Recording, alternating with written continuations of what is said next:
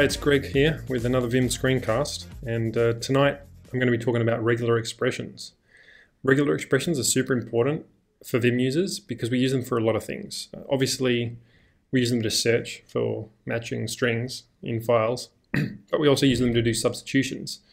And given that we don't have multiple cursors, this is one of those tools in the toolkit that we can use to target multiple places in a file at the same time, even without multiple cursors.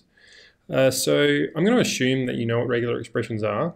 I'm just going to try to touch on some things that I think are interesting, that I've made some notes of here, and I'm going to go through to make sure that I don't overlook anything. But I'm going to start by showing you this wiki page that I made, because I've been using regular expressions for a long time, but when I started using Vim, I was surprised by how different Vim's regular expressions were.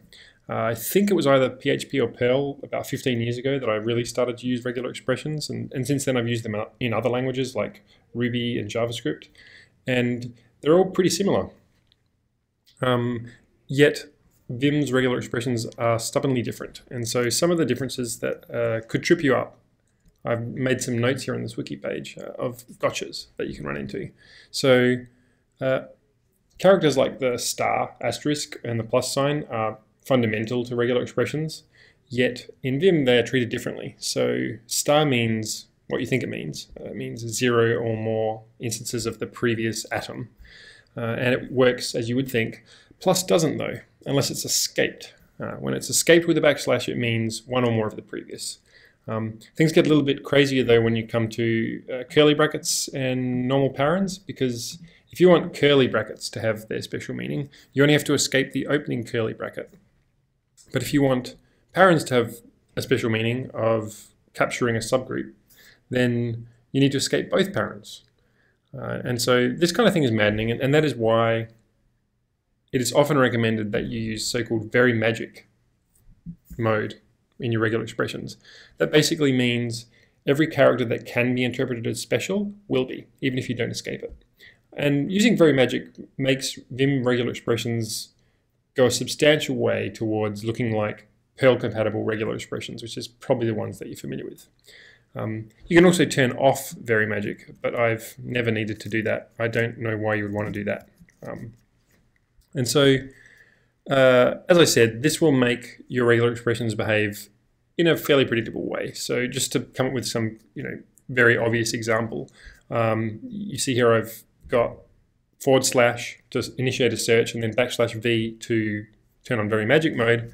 If I wanted to find the word everything, which happens to be on the line where I am right now, I could do something like E and then put the VER in brackets and then Y, and that would have the effect of capturing the VER.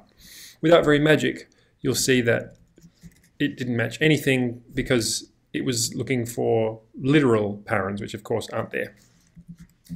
So that's a fairly contrived example. Another thing that I find myself wanting to do all the time is match on word boundaries. So every, you see that I didn't find every because Y is not at a word boundary. But if I move to the end there and add thing, then it suddenly matches. In Perl-compatible regular expressions, you would use \b at that place, at the word boundary, to make it a word boundary. It doesn't work in Vim. So unfortunately, yeah, you do have to remember this angle bracket or greater than less than convention to match on word boundaries. Other than that though, very magic usually does pretty much what I want. And so a fairly common recommendation is to set up a mapping such that when you hit slash, you don't just get a slash, you get /\v, and that way you're automatically in very magic mode. It's kind of unfortunate that you can't tell Vim to be in very magic mode all the time. You can tell it to be in magic mode all the time. That's in the docs. It makes most of the characters special without escaping, but I kind of consider it to be pretty useless, because if you have a range of choices where on one end you've got very magic behavior, which is desirable, and on the other end you've got not at all magic behavior, which is not desirable, why would you ever pick the middle one, which is somewhat desirable, somewhat undesirable? I don't know. So you could turn magic on, but it's kind of pointless to do so.